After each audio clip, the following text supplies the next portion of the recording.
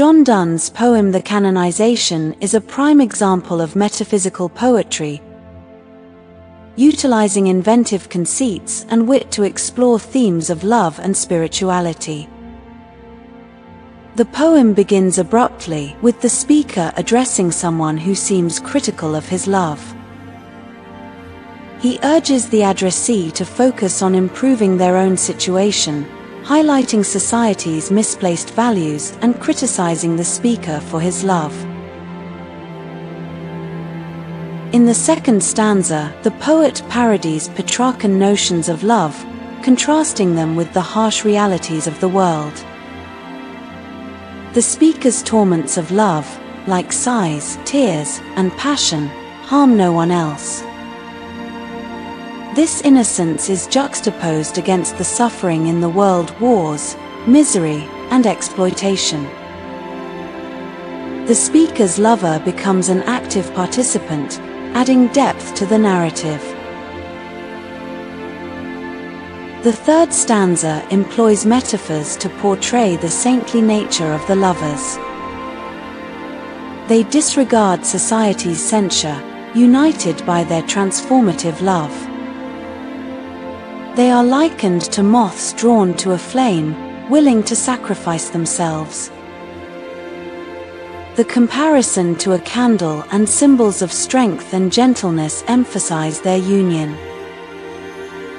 The phoenix symbolizes their rebirth through passion, their love transcending sexuality.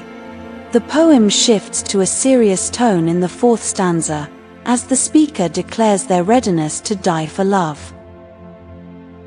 Even if their legend is not celebrated in tombs, their story will live on in sonnets.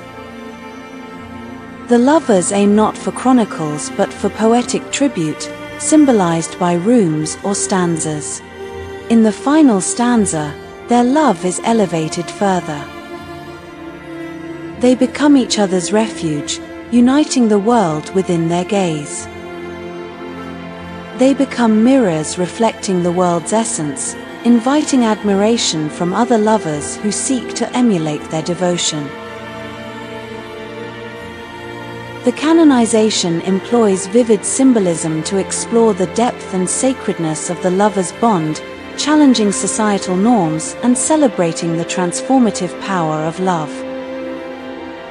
It is a complex work that uses rich symbolism to explore themes of love, spirituality, and the intersection of the worldly and divine. Through its intricate use of symbolism, the poem delves into the nature of love, its transformative power, and its ability to elevate ordinary experiences to the realm of the sacred. One of the primary symbols in the canonization is that of alchemy. Alchemy was a medieval practice that aimed to transform base metals into precious ones, as well as achieve spiritual enlightenment. In the poem, the speaker and his lover are described as "for God's sake, hold your tongue, and let me love," which can be seen as an alchemical transformation of their physical love into a spiritual connection. This transformation is also echoed in the image of birds of prey that will fare like that chicken, referring to a chick breaking out of an egg. This suggests that their love, like a chick hatching from an egg, is a process of transformation and rebirth, moving from the mundane to the divine. The concept of martyrdom is another prominent symbol in the poem. The speaker declares that "for God's sake, hold your tongue, and let me love," which can be interpreted as a plea to allow their love to exist even in the face of societal judgment or persecution. The speaker likens their love to the suffering of martyrs, stating that love's mysteries in souls do grow, but yet the body is his book. Here, the body becomes a book in which the mysteries of love are written, and their love story takes on a divine significance akin to the stories of saints. The use of paradox throughout the poem is also symbolic.